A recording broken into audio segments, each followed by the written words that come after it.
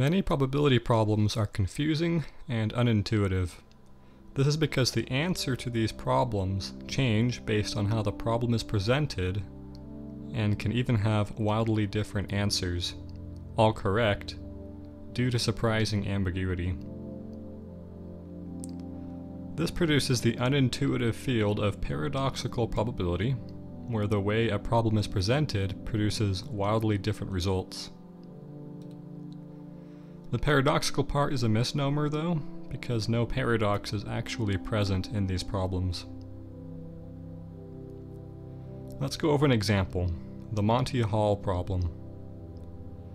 The first way I present this problem is the way many people present it, and it's misleading.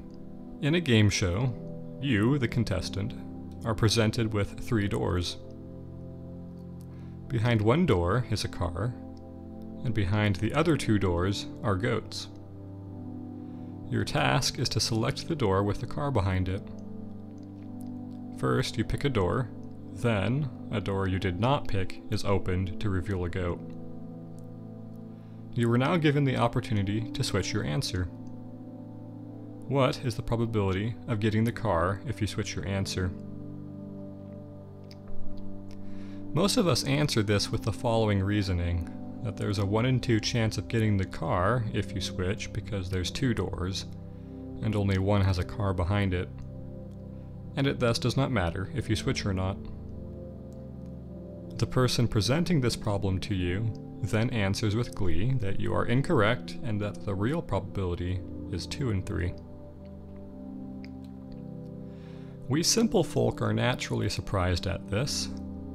The explanation for such a different answer is this, that there is a 2 in 3 chance of picking a goat door the first time, and that the other goat door is removed, and then when you switch, you can only switch to the car door, so since the only event was the first door you picked, there's a 2 in 3 chance of getting the car door in the end. This answer is still a little confusing, but it's true. In fact, both answers are correct. This is because the problem was presented in an ambiguous fashion. The key line is this: what is the probability of getting the car if you switch your answer? This is ambiguous because there are multiple reasonable reasons you might switch your answer. Let's go over the 2 answers that we gave a little more closely. The simple folk way goes like this. You first pick a door, and a goat door is revealed to you. You then stand there and think of whether to switch or not.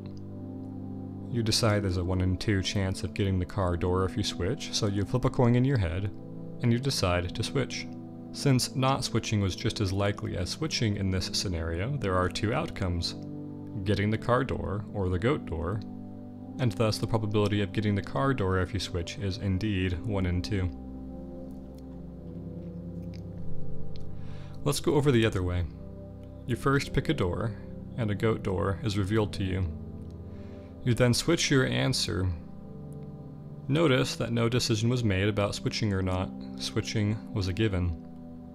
Thus, the only outcome of interest is the initial door you picked, which has a 2 in 3 chance of getting a goat door, in which case, when the other goat door is revealed to you, you automatically switch to the remaining door, which is the car door. Each answer is just as reasonable as the other, so both answers are correct. The original way the problem was presented was ambiguous and allowed different answers. So what's a better way to present the problem? Perhaps if we change the phrase, "What's the probability of getting the car door if you switch your answer?" to "Should you switch your answer?" It will remove the ambiguity, and the correct answer is to switch because it increases your chances of getting a car.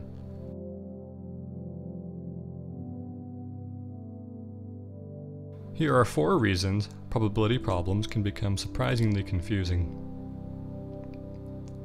Probability is dependent on what is known, not how it actually is. Probability is dependent on what actions are done and how they are done. Probability is dependent on what decisions were made and how they were made. probability is dependent on the way the problem is presented. Consider this simple example. 5 pink balls and 5 blue balls were added to a bag, and one is picked at random.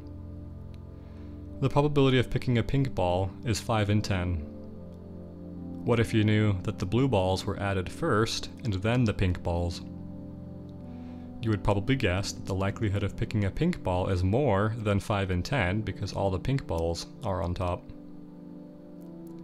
But if you shuffled the bag first, the probability sinks back to 5 in 10.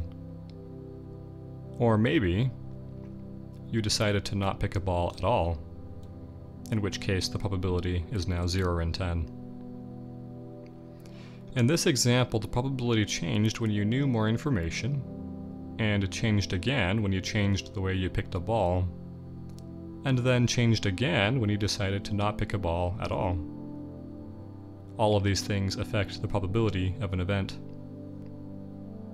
Let's finish up by going over a more confusing example, the boy or girl paradox.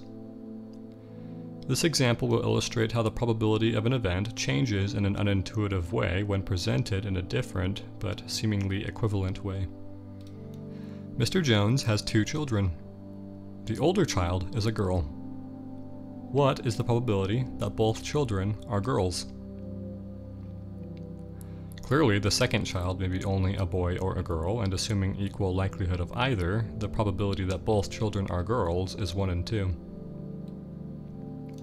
Let's put the problem a little differently. Mr. Jones has 2 children.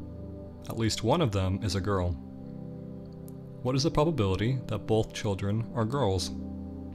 The answer to this one could be either 1 in 2 or 1 in 3, depending on how you look at it. If you knew which child, the older or the younger, was for sure the girl, then, like before, the other child is either a boy or a girl, and thus the answer is 1 in 2. But if we don't know which child is for sure the girl, then we have 3 outcomes that are equally likely. Either both are girls, or the older is a girl, or the younger is a girl. The cause where both are boys is not in the pool, because we know for sure one is a girl. Thus there are 3 equally likely outcomes, only one has both being girls, and thus the answer is 1 in 3. When presenting or being presented with probability problems, make sure to take note of what you know, what is done, how and what decisions are made, and how the problems are presented. When you find a reasonable answer, see if there are other equally reasonable answers as well. If possible, try out a real simulation of your problem and see if results decently match your hypothesis.